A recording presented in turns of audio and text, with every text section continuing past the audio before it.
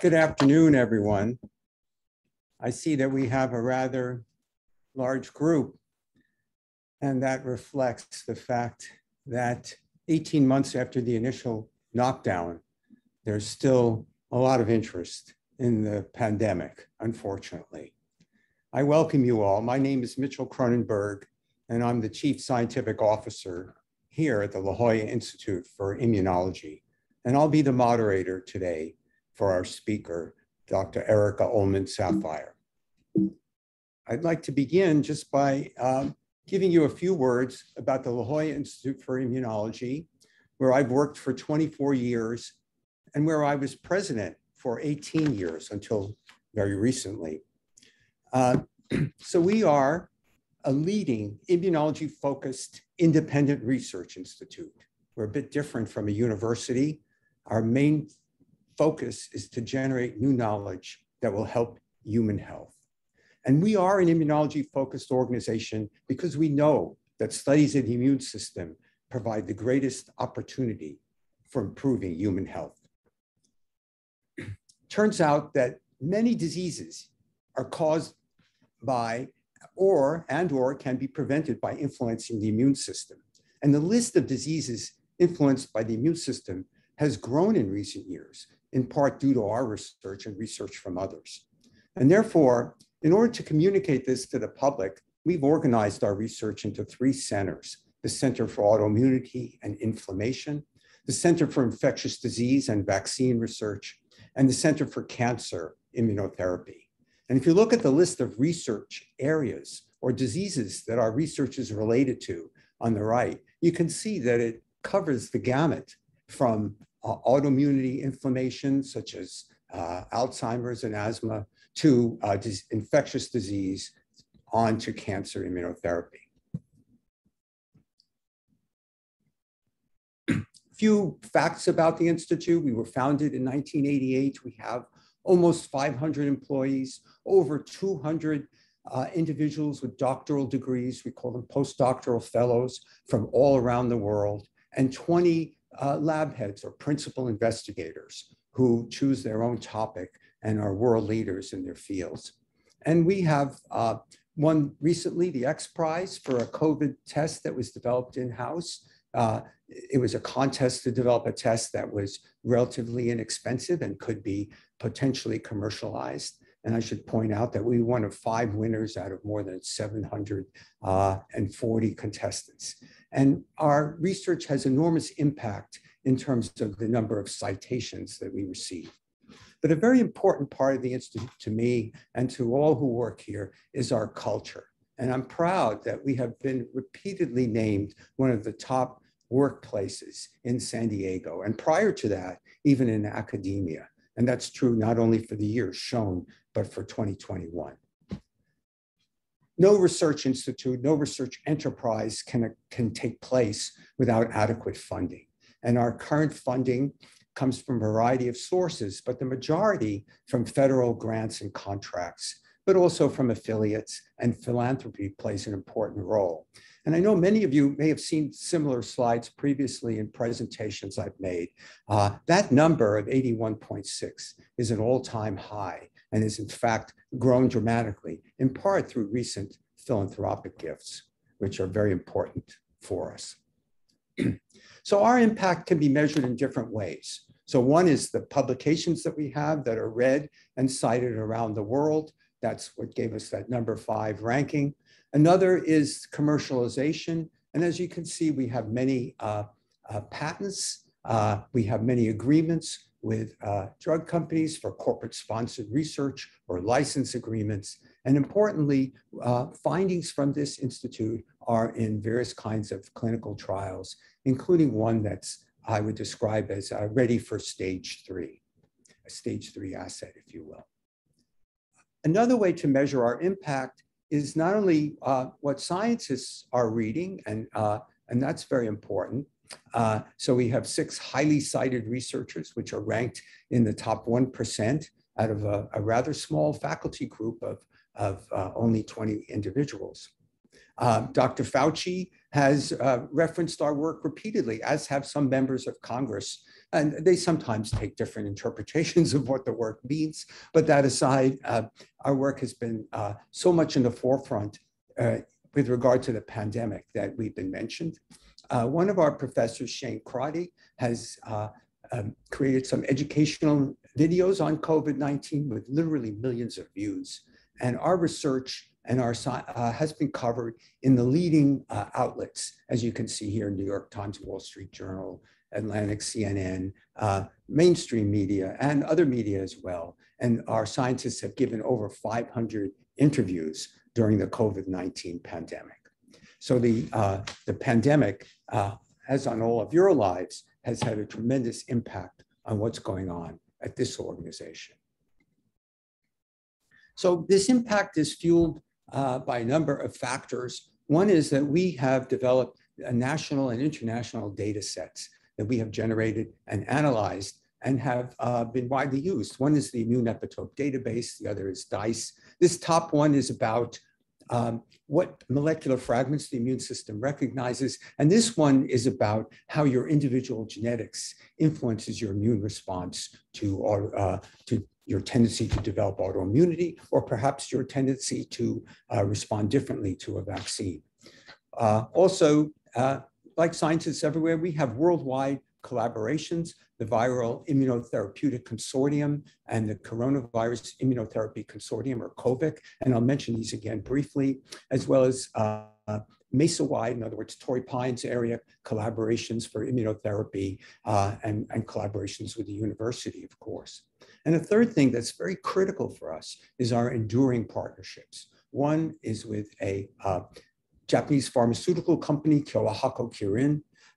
It's the longest standing industry academia partnership, which has generated much important funding for our investigators through discretionary and directed funding from the company. And for the company has generated assets that are now in clinical trials.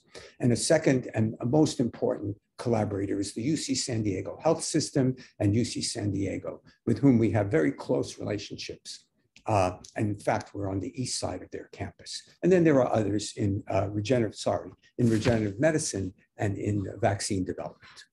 Okay, so that gives you an idea about how a fairly moderately sized organization can have such large impact.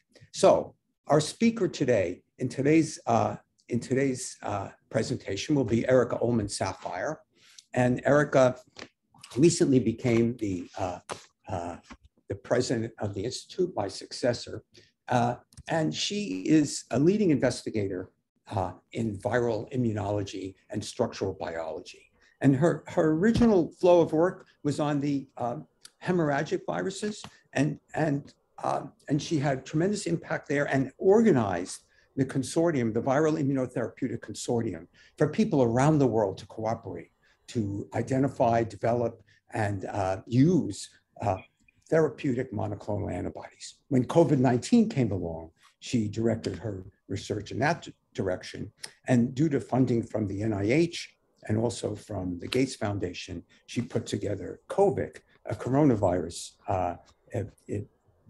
consortium, again, for testing and analyzing therapeutic antibodies. So the Coronavirus Therapeutic Consortium, sorry. So she's a very accomplished scientist. She's a person who is very adept at organizing investigators to work together, which isn't always an easy thing to do. And she's an advisor to multiple panels from NIH and from the World Health Organization. She's a wonderful colleague for all of us here at the Institute and has really taken off in her new leadership role as well. So I've taken enough of your time, I'm sure. Erica, please tell us more about the current state of affairs. Thank you. Thank you, Mitch. So although I am now president of the Institute, and it is such an honor to keep working with Mitch as our chief scientific officer, what I'm going to tell you about today is the research in my lab, which goes on right through that door. And what I want to tell you about is the program that we mobilized when coronavirus emerged. So about 1 year ago now, we, working with Los Alamos National Lab, published the first paper that noted a single point mutation had emerged in SARS-CoV-2 and within a month had become dominant around the globe. And that was very much a wake-up call, that this virus, although it has some proofreading capacity, could mutate, these mutations change the virus's behavior. Since we published that paper a year ago, as you're all well aware from the news, there have been continual emergence of not just one single point mutation at one single space, but variants that are constellations of mutations and a whole panoply of different things that have emerged from Pandora's box with the well over 200 million cases of coronavirus circulating around the world. The first on the scene was the Alpha variant, originally identified in the United Kingdom. Beta, originally identified in South Africa, caused a lot of concern because it acquired mutations in the places to which early therapeutics were targeted. Gamma emerged in Japan and Brazil. Delta, this is the one of current concern. Epsilon, and the new one, Mu. The one that is very much part of the current conversation is Delta, because Delta has acquired some new capabilities that the original virus that emerged in late fall 2019 didn't have. So Delta, for example, appears to be about twice as contagious. It is more likely to make you ill if you do contract it. And it's faster. You test positive about 4 days after exposure instead of 6. And there can be about 1,000 times more viral RNA in your nose when you are infected. Now, the amount of viral RNA is not a perfect correlate to the amount of active virus. Some of that RNA can be debris. But it suggests that this thing is growing faster. It's also spreading faster. Now, I'm a pandemic virologist. I spent my career working on Ebola, Lassa, Marburg, paramyxoviruses, lots of viruses. Virologists use a term called R0. That's R with a subscript 0. And this describes the extent to which a virus will propagate in a population. The original SARS-CoV-2 had an R0 of about 2.5. That meant that every infected person could infect about 2.5 other unvaccinated people. Delta is a little different. Delta's R0 looks to be about 3 to 4. Now that might not look like a big difference, half a person or 1.5 more people, but the trouble is that viruses undergo exponential growth. And so what does that look like? Well, if you have the original virus and you have Delta, with the original virus that first came on the scene, that first infection might infect 2.5 other people. Each of those would then infect another 2.5 other people. And so by the second generation, you might have a little more over 6 people infected. Whereas Delta, if we conservatively estimate its R0 is just 1 more, 3.5, its first generation, that person will infect 3.5 others. Each of those will infect 3.5 more. And by the second generation, several weeks later, we have twice as many infected people.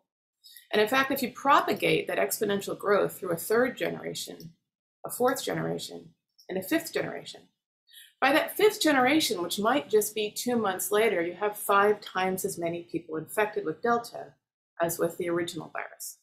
And so this explains why Delta has spread widely and quickly, kind of racing our ability to vaccinate to control spread of the virus. When Delta first came on the scene, it was a minor population of the array of different viruses that would circulate. So if you look at early June, a lot of the virus circulating was the Alpha variant, B.1.17. Delta was a minor population. But you can see how Delta starts to overtake Alpha because it grows faster, spreads faster. By the end of June, it's the dominant one.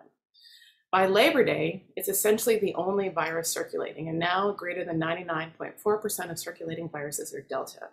The outbreak has changed to an outbreak Delta. So what does that mean? Well, we all got vaccinated with a molecule that resembled the original SARS-CoV-2. Delta is different. What is vaccine efficacy against Delta?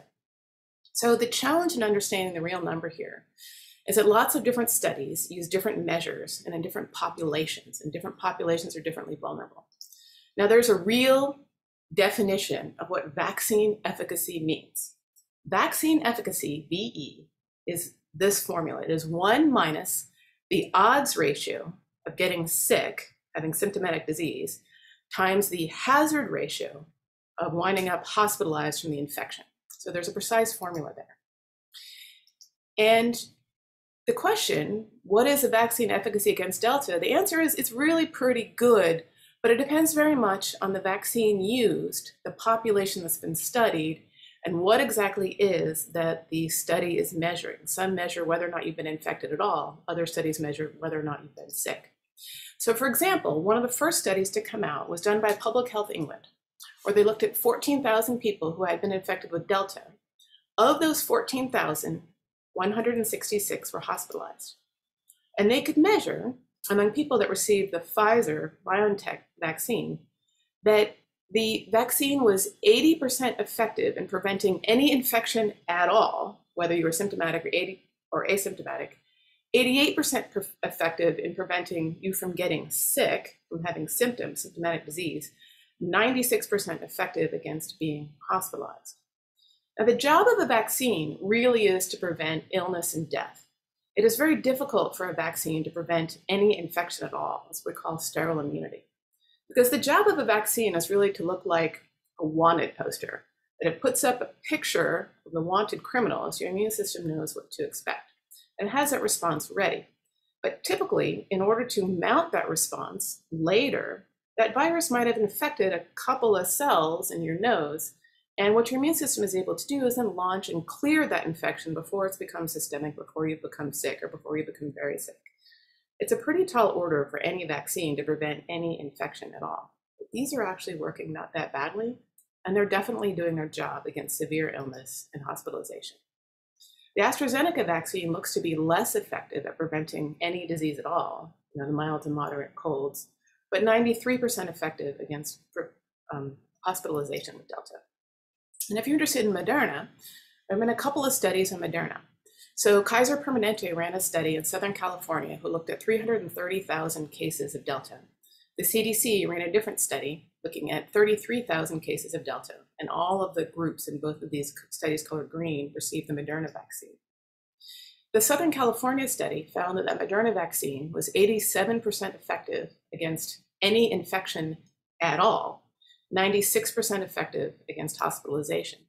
That CDC study across 9 states found similar numbers, 95% effective against hospitalization, and they measured something different. They didn't measure infection, yes, no, at all, even asymptomatic. They measured whether that infection was severe enough to require urgent care visits or emergency visits. And so the take-home message is that overall, those mRNA vaccines are pretty good. Looks to be about 80 to 85% effective against preventing any infection at all. They were about 91% effective against the original virus. So it's dimmed down a little bit, but they're doing their job. And the important thing is that they're 95 to 96% effective against hospitalization. But certainly age matters, and it depends on the population. If you go and Google vaccine efficacy of Delta, you will come up with the worst case scenario. And the worst case scenario is of a study done by the CDC of nursing home residents. So the most frail people that are living together in housing. So it's the most frail population. And what they measured was any infection at all. They didn't, instead of reporting whether they were hospitalized or severely ill, they reported whether they had been infected at all. And so if you Google vaccine efficacy against Delta, the first hit that comes up says that the vaccines are 50% effective against Delta. And that's 50% effective in the most vulnerable and most frail populations against them being infected at all, even asymptomatically. So that's a very tall bar. And so it very much depends who you're measuring and what you're measuring. Certainly age matters. The mRNA vaccines are 95% efficacious against hospitalization in younger adults, about 80% effective in preventing hospitalization on older adults. But the thing about immunology is it's tremendously individual. In all of the neutralizing antibody studies that we've done in my lab for the last year and a half, the very highest neutralizing antibody titers that we have seen belonged to an 82-year-old man. So it's individual. Some people mount very strong immune responses, others not. The other question people are wondering is our immunity waning? If one was vaccinated a long time ago, do we still have a lot of antibody left? Do we still have enough of response left? And answering that question is a little bit challenging. When you draw blood, you measure what's called the plasma antibody, circulating antibody in your serum. That's not your only component of immunity. You also have the CD4 kind of T cells. You have the CD8 kind of T cells. You have other immune responses. In addition to circulating antibody, you have memory antibody. And so it is normal and expected that the level of circulating antibody against a pathogen you haven't seen in a long time would start to decline. Your immune system can't expend the calories to maintain an extraordinarily strong immune response against every single pathogen you've ever seen in your entire life. That's why you have a memory response. You have circulating antibody, and then your memory response will amplify in response to something you have seen before. We don't measure so much of that memory response when you take the serum. But the data we do have, and whether or not immunity is waning, is this. The Moderna results reported just in the last week. They analyzed 16,700 people that were vaccinated with their vaccine in the summer of 2020. Of those 16,700 people, 162 experienced breakthrough infections. So about just a little under 1% of the people. For people vaccinated about 4 or 6 months later, so between December of that year and March of the next spring, of the 11,000 people vaccinated 4 to 6 months later, 88 had a breakthrough infection. So about 0.8% of people vaccinated a little later had a breakthrough infection. So there's small differences, but it's not nothing, and it's something to consider. And so part of the conversation now is, do we need a booster, and who needs a booster? And so the questions that are part of the national conversation now is, if there are breakthrough infections, what can we do? Is there a safety net? Is there a treatment we can offer? There are certainly people that cannot be vaccinated for one reason or another, or have not yet been vaccinated, including most of the world. Most of the world has yet to receive even one shot of the vaccine. And there are cases of breakthrough infections. And if we experience emergence of new variants, we don't know what kinds of activities it will have. So is there a safety net? What can we do? And the second question is, it looks like we may be in for the long haul, that emergence of novel coronaviruses will continue for quite some time. If we will need continued boosters in the future, do we have the right formulation? Do we have the ideal vaccine already, or can we make it better? Maybe the first thing out of the starting gates isn't the best thing. So my laboratory has been engaged in answering those two questions for the last year and a half. And the first question, is there a safety net? What can you do if you're actually infected? The answer is antibody. There are a lot of people who have not yet been vaccinated, or they can't be vaccinated, or have a compromised immune system. People in whom the vaccine didn't take, they didn't mount a sufficient immune response, or an emerging variant has limited their vaccine efficacy. We can deliver antibody to them as a drug through an IV. A major goal of vaccines is to elicit those antibodies. Now, antibody is a molecule made by your immune system that's shaped like a Y. It's got 2 arms and a base. Those arms are what anchor onto pathogen. At the end of those arms, they have combinatorial loops that make a fingerprint-like recognition for a particular place and a particular pathogen. And that base is what recruits your immune system to come in and destroy that pathogen and clear infected cells, so they're no longer viral factories. Antibody is so effective at doing these jobs that you can gather antibodies either from survivors or infected people, and then you can choose the best, make them in the lab. You can actually deliver antibody as a drug to give somebody immunity immediately. So not 4 to 6 weeks later after a vaccine, but immediately in a crisis. So antibodies arise after a person has been infected or vaccinated. Several weeks later, their immune system starts to make these different proteins, and there's a whole array of ones that you can make against different places and different pathogens. And they are remarkably precise, and there's a tremendous array. There are multiple clinical trials going on for different antibody therapeutics, including many of them in San Diego. And you can go to different clinics in San Diego and get antibody therapies for no charge, and they've infused hundreds of patients now since last spring. There's a long history of using antibodies as therapy. Antibodies are some of the newest blockbuster drugs against different cancers, against autoimmune disease, against other infectious diseases. And of course, you're familiar with antivenom. If you've had a snake bite, you go get a shot of antivenom. That's antibodies against that snake toxin. What those antibodies do is they right away find and neutralize that toxin before it destroys your tissues. Your immune system can make an incredible array of antibodies. In fact, there are a quintillion possible molecules. So a quintillion is 1 in 18 zeros. There's that many. It's a very large haystack. If you want to make antibody as a drug, you have two options. You can give what's called convalescent sera. That's the sera right from a survivor into another person. That's great in an emergency. It's an old technology. The challenge is that people only have so much blood to give and is quite variable. Some people mount a stronger immune response, others not so much. A more precise and better controlled way is to figure out which of those quintillion possible antibodies in different survivors or different vaccinees are the very best. If you can pick your favorite 1, 2, or 3, you can manufacture them in the laboratory as a very clean and pure drug and give them intravenously. There are new formulations where we can try to deliver them faster as a shot or as an inhaler. So we have to find the very best 1, 2, or 3 among a quintillion possibilities. A couple of needles and a very large haystack. There have been a lot of companies in academic labs and government labs racing to answer this question over the last year and a half. There are at least 70 different companies and probably more in the marketplace that have each gone about to try to discover these antibodies and mobilize them as competing products. Well, here's the challenge.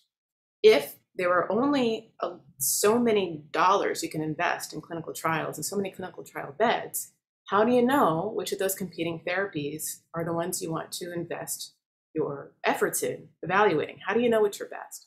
Because every group will have done a different kind of experiment to evaluate them, and every group is advocating for their own. How can you actually compare them side by side in a very fair way? To do precisely that, we were asked to launch a global consortium at the outset of this outbreak. We call it the Coronavirus Immunotherapy Consortium, and it was launched with shared funding between the Gates Foundation, NIH, and the GHR Foundation. And the goal of this consortium, CoVIC, was a global collaboration. Anybody that was making an antibody product or anybody that was an expert in evaluating antibodies and how they worked would work together to evaluate all these competing therapeutics side by side in a level playing field under multiple criteria to figure out which antibodies were best. We needed to understand for this new virus, what were the criteria by which we would judge how we define best? What makes them best? Can we do even better than that? And if we want to avoid mutagenic escape, we want to deliver more than one, called a cocktail. You want to have antibodies that hit more than one site at the same time. So the virus has to come up with twice as many mutations to try to escape it. And that makes it less likely that you would engender escape, more likely you would have a durable therapeutic. And if what we need is a cocktail of different antibodies put together, there's a good chance the best cocktail we could come up with might be one antibody from Washington, another antibody from Tokyo, and we would never know until they're in the same room together. So how are we going to do this?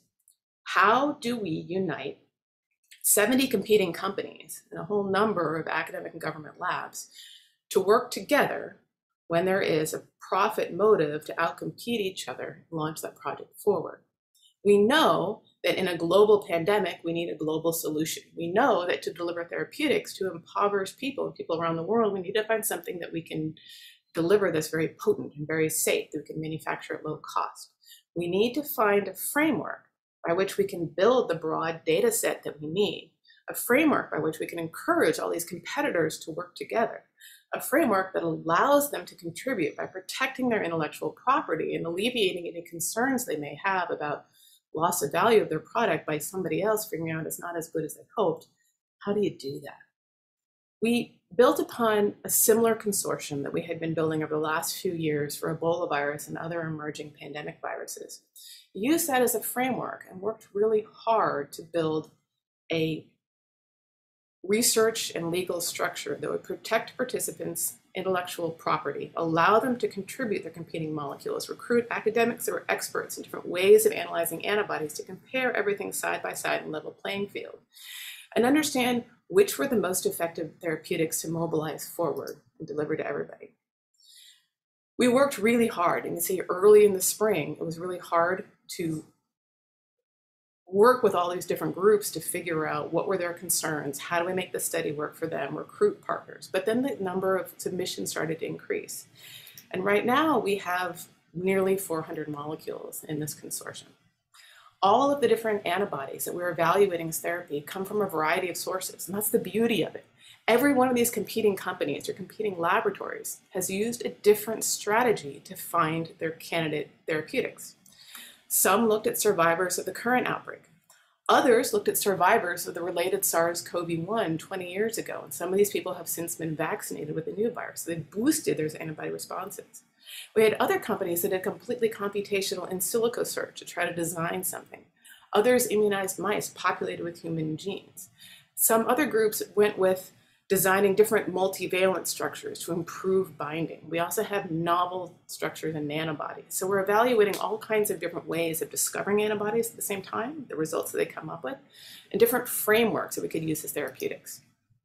And for each one of these competing molecules, we're evaluating them side by how well they bind to that surface spike on the virus, their binding, how they compete with each other, because we need ones that will work well together to make a cocktail, how well they can neutralize viral infection in different viruses and different sequences and different ways of measuring neutralization, how well the base of that antibody, called the Fc, can recruit immune function to clear pathogen and infected cells. We're looking at the structures, the molecular structures of how these surfaces fit together where immune system attacks pathogen, and what a successful response looks like versus an unsuccessful response.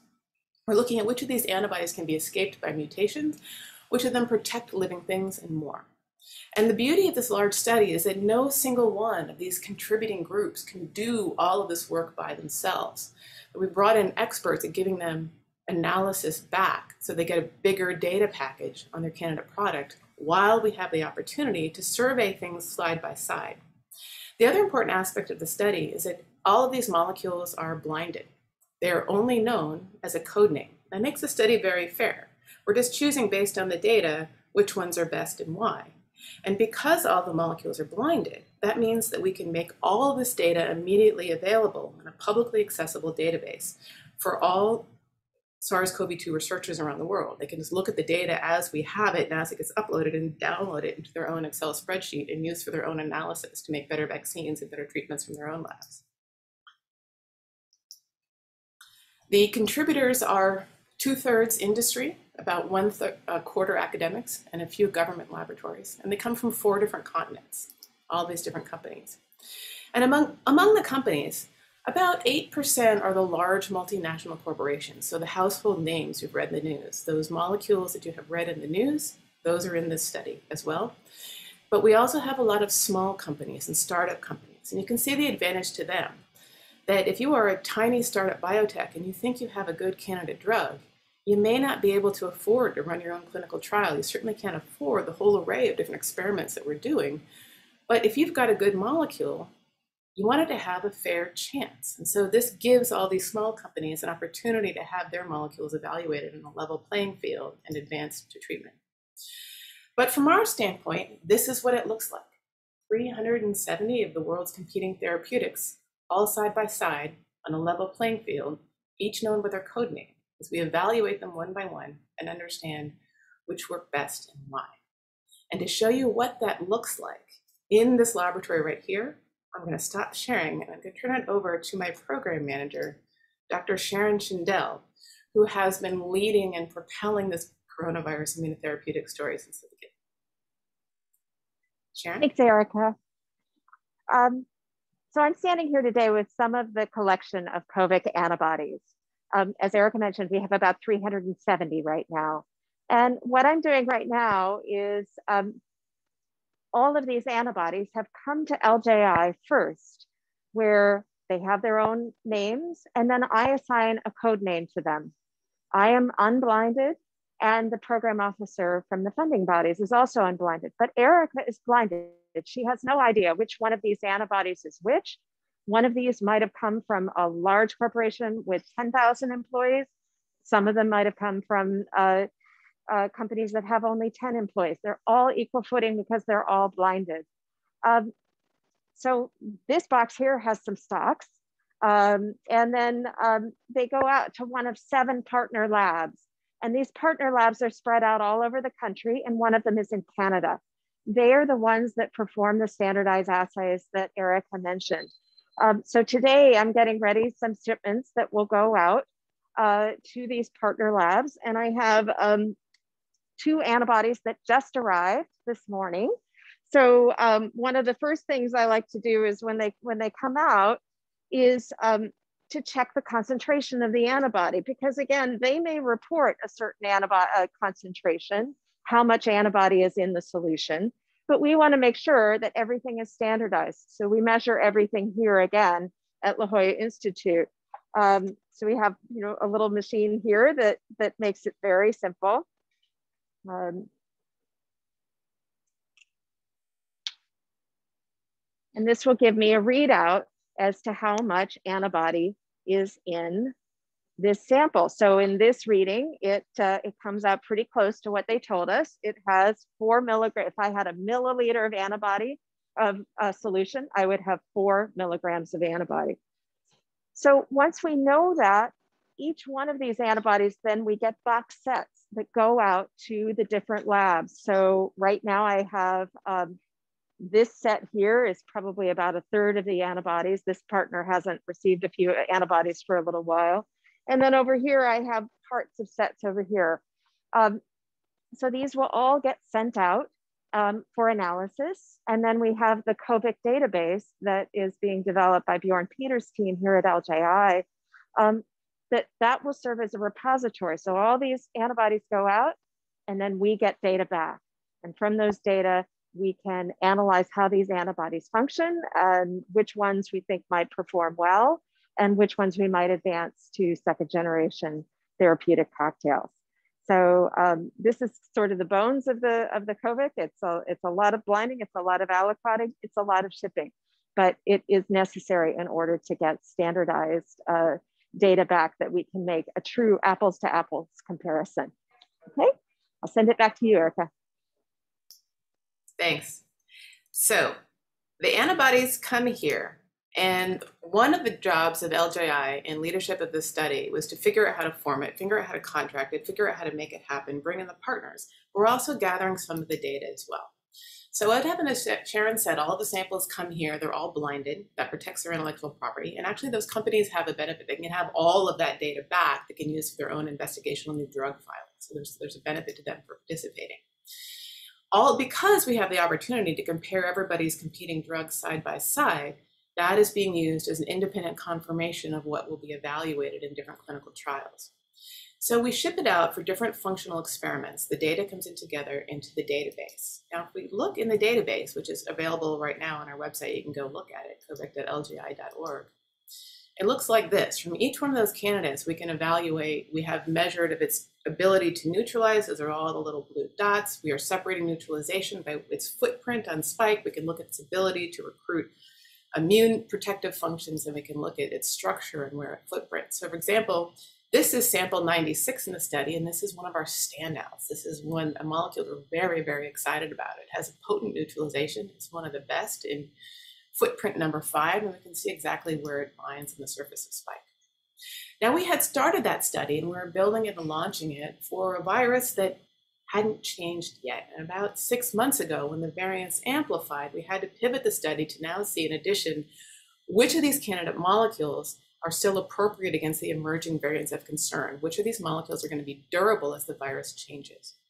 And so the first data I want to show you is from our partner Cartera. So Cartera first did an array of competition analysis, meaning if an antibody binds here, does it block the binding of others? Which ones work well together and bind at the same time?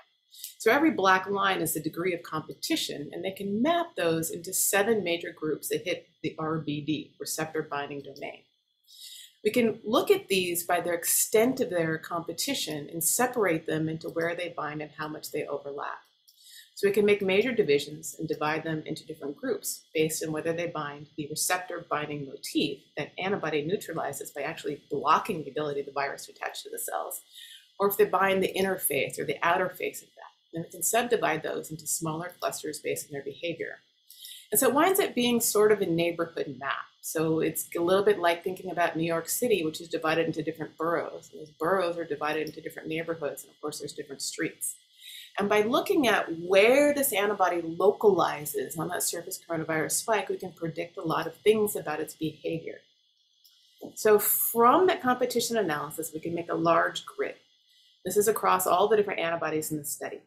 What I'm showing you in this grid is if the molecules compete with each other, if they bind the same site, we can't anchor them on at the same time, it's dark blue. If they don't compete and you compare them together, it's light blue. And you see the rainbow coloring on the top. These are dividing antibodies into different functional groups where we see how they fit. Okay, what's it look like in the spike itself? Some of the experimental work done for this consortium is in my own lab, looking at the molecular structures of how these antibodies attack the surface spike of coronavirus and what that actually looks like in the molecular interfaces. We have the most powerful microscopes here commercially available. They're 11 feet tall, and they shoot an electron beam, 300,000 electron volts down onto the sample so we can see things that used to be submicroscopic. So for example, we can see the surface spike of coronavirus. It's shown here, standing up vertically. And it has a piece of the protein we call the receptor binding domain that lifts up in order for this virus to attach to its receptor. We can look at the footprint that each one of these major groupings makes on the virus, and we can get the images of what it looks like when these different categories of antibodies attach to and target the spike. So the coronavirus spike is in white and gray, and each grouping of antibodies is colored by its rainbow color, as you saw in the competition grid, where groups 1, 2, and 3 bind across the top, 4 and 5 are in the outer surface, 6 and 7 are on the inner surface. By looking at the footprint of how the antibody sits down and anchors onto the spike, what surfaces it interacts with, what chemistry it uses, which pinpoint changes might knock it out, we can gather lots of information about how these antibodies behave, which ones are and are not susceptible to the emerging variants of concern. So here's groups 1, 2, and 3 in red, orange, and yellow, and they overlap that dotted line of where that virus wants to attach to your human receptors when it infects. These other groups are slipped to another side, and by slipping down the side to a different surface, they anchor to a piece of that molecule that often isn't changing. Because as the virus mutates in samples and tries to get more effective at attaching to a receptor, it makes changes within those dotted lines. It makes changes in the part that anchors to the receptor. The antibody can do its job by binding somewhere else. It can avoid those changes.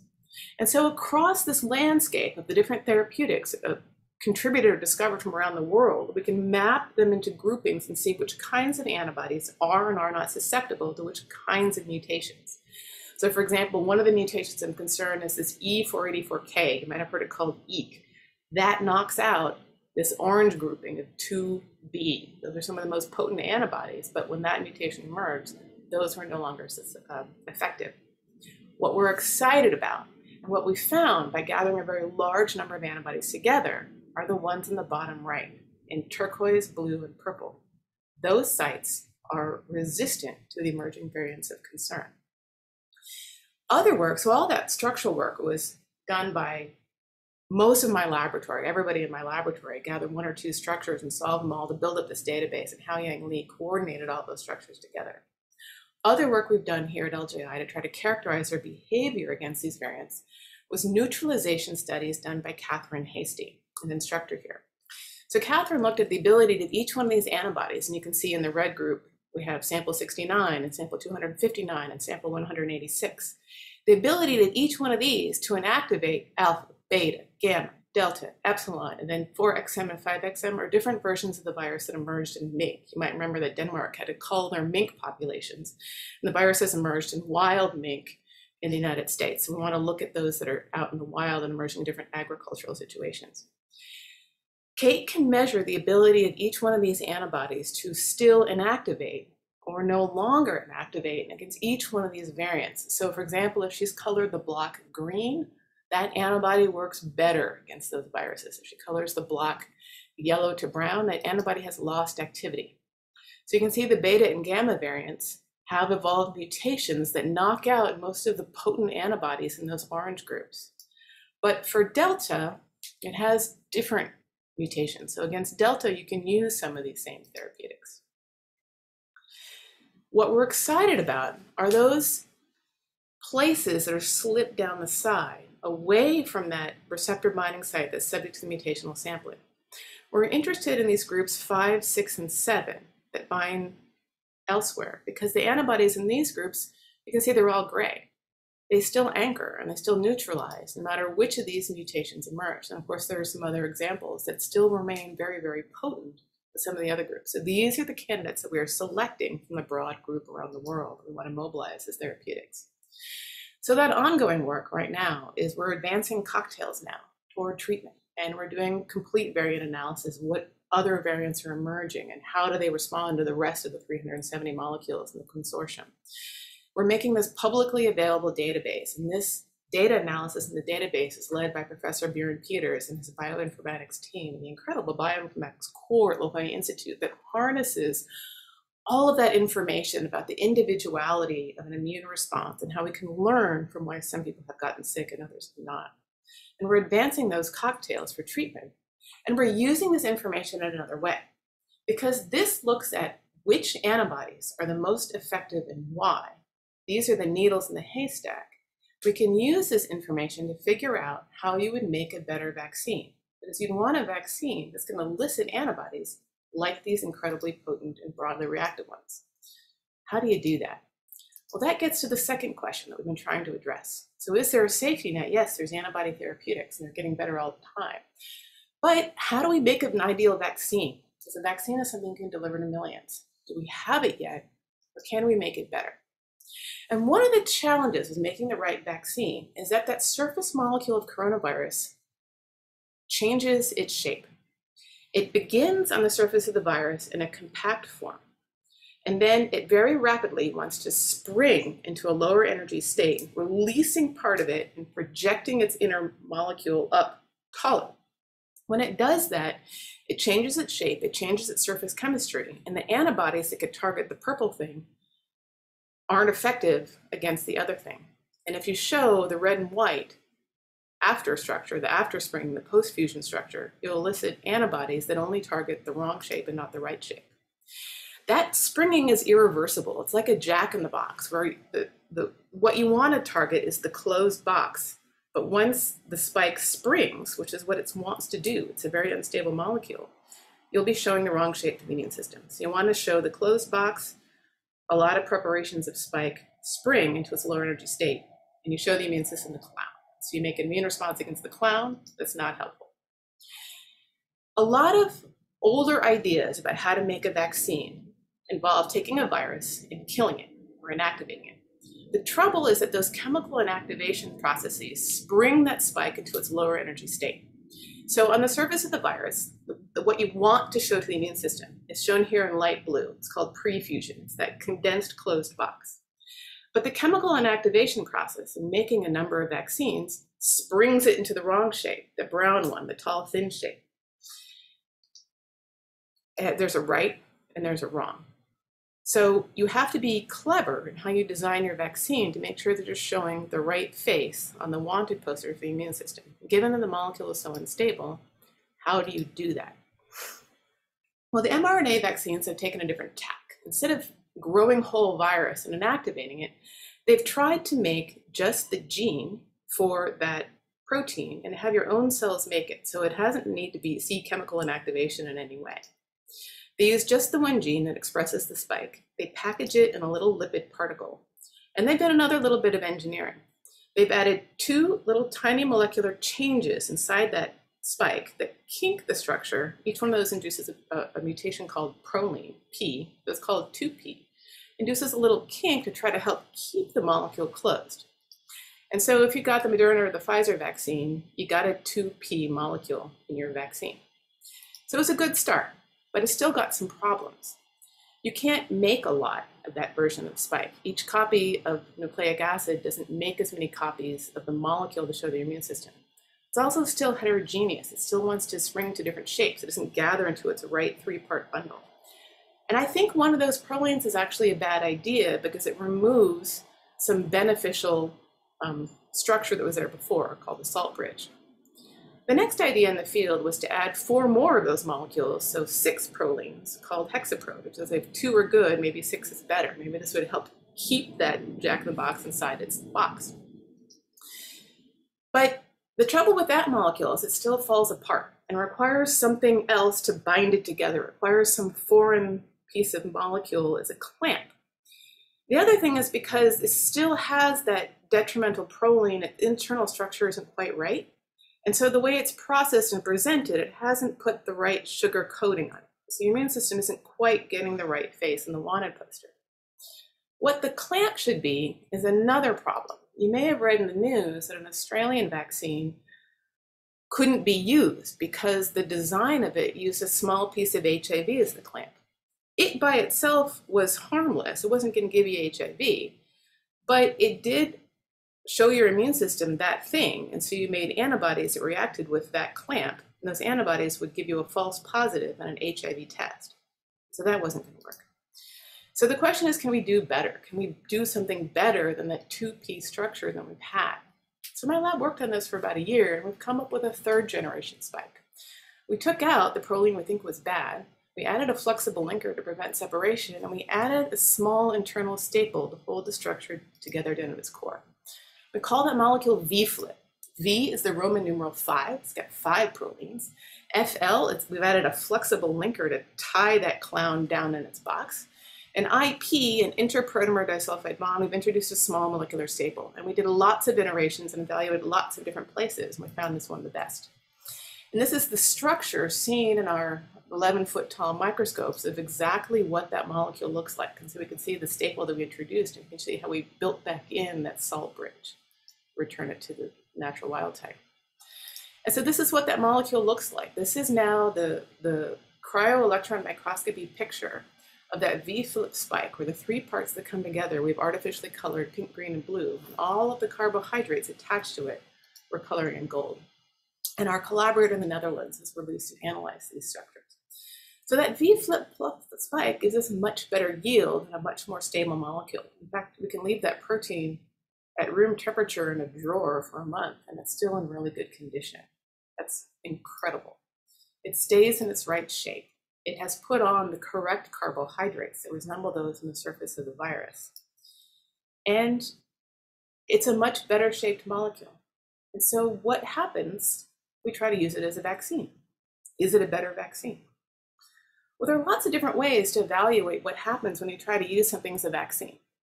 The first and the simplest test you might do is to see, well, does it elicit any antibodies at all? Does it elicit antibodies that will anchor to that protein?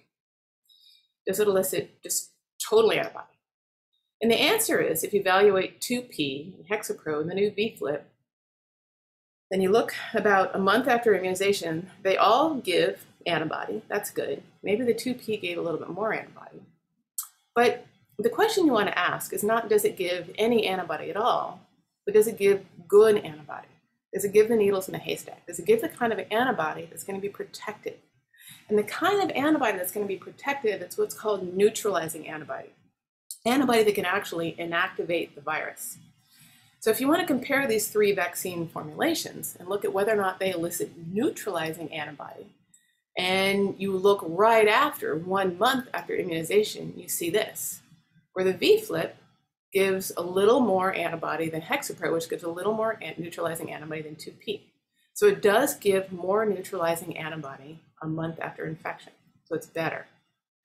But what we really wanted to know was, does that antibody last? And this is the national conversation. Is our immunity waning? Do we need a booster? If we need a booster, are we boosting with the right thing, or can we do better in the future?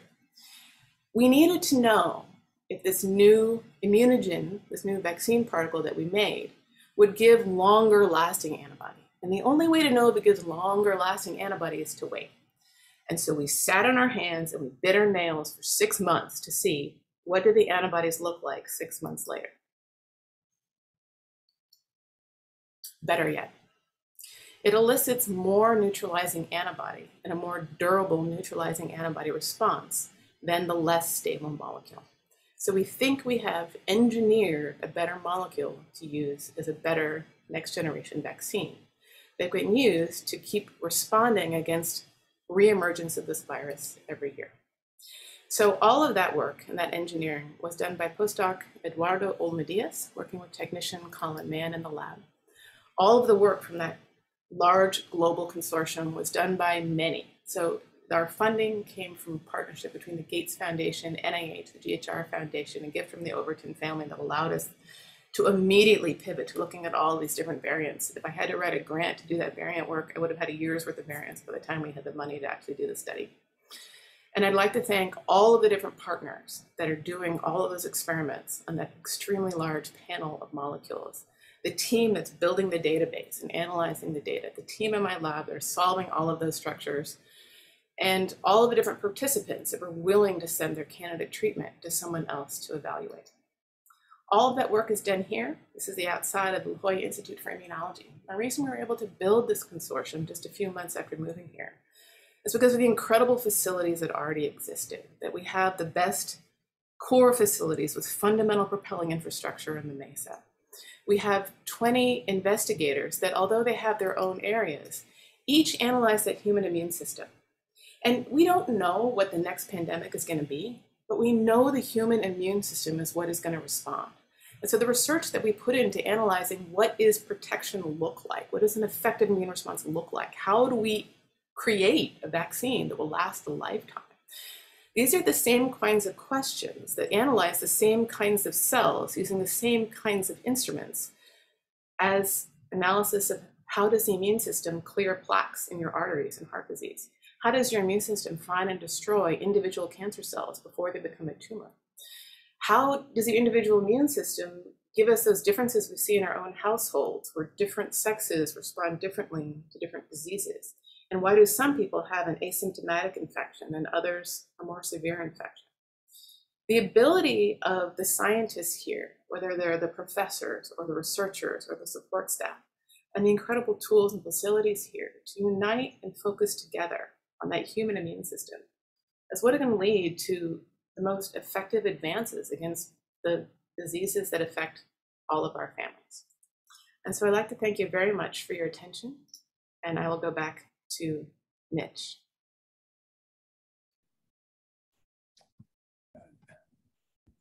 Thank you very much, Erica. That was terrific. In the interest of time, I think we'll just take two questions, and to be respectful of the audience, which really has stayed in through this fascinating talk. So the first and most obvious question is about boosters. What are your thoughts about boosters? Who should get them, given news that vaccines, particularly Moderna, are rather effective? Well, Pfizer has just published their new data, and the recommendation has been that individuals 65 and older, and those 16 and older who have particular complications or immune complications, do receive a booster in order to ensure that they receive adequate protection. And then with other individuals, we await more data, and it's a cost-benefit analysis of what, the extent to which they're exposed. Are they health workers? Are they teachers? Are they in the front lines? Yeah, it seems that Dr. Fauci is a booster of boosters, but there's different opinions out there. There isn't yet a scientific consensus. Very good. So I would like, there's a lot of interest out in the audience and in society generally about natural immunity. So how does the immune response differ in fully recovered individuals versus those who are vaccinated but never exposed? And what about the hybrid? In other words, there are vaccine mandates even for infected people. And why is that if you have reasonable immunity after infection? Well, the data behind it is this, that the immune response is really quite individual. There is a large variation in magnitude between people and how they have responded to disease. Some have a strong, longer lasting response, others do not. If you have been naturally infected, you will make responses against other molecules. If you've been vaccinated, you get responses against spike. But that vaccine-mediated protection has a key benefit if you hadn't had to be sick and expose yourself to the possibility of long COVID. And also, the most compelling data here are that people that have been naturally infected and survived and subsequently vaccinated can have antibody responses that are extraordinary. And so that vaccine boost gives them a very, very strong level of protection. Great. Well, I think we can do two more if the audience, you answered in a very pithy and complete way. What metrics are generally used to measure an individual's strength with the tests that are now available? Yeah, a variety of different things. So in the laboratory, you could measure total antibody, you could measure neutralizing antibody, you could measure level of CD4 T cells, you can measure level of CD8 T cells. Now, that's not something you can do at home. At-home tests tend to measure presence and absence of total antibody. They don't tell you what kind of antibody. They don't really tell you if the antibody can neutralize. And they're quite variable. There's little standardization across all of those at-home tests. So the at-home test is kind of a yes, no of an immune response. It doesn't really evaluate protected or not protected. And so if you look, for example, at Sharon and that array of different antibodies she's looking at in that study, she can see all the different variations and flavors by which the immune system can operate and what precisely in there gives the best effective protection. And that's not something you can get from an at-home test. Right. So you pulled a large team together for CoVIC. Are some questions too big for one lab to answer? Is team science the future? And if we emphasize team science too much, is something lost? There's a place for both kinds of science. We have a motto in our lab, which is actually an African proverb. If you want to go fast, go alone. If you want to go far, go together. Our experience in trying to untangle large problems is that if you can build a team of different tools and different minds and different ways of approaching the problem, you get a better, more complete answer. If you're working alone and you have limited tools, you tend to address the same questions you've always had. You have a hammer, you're looking for a nail. You keep looking for nails.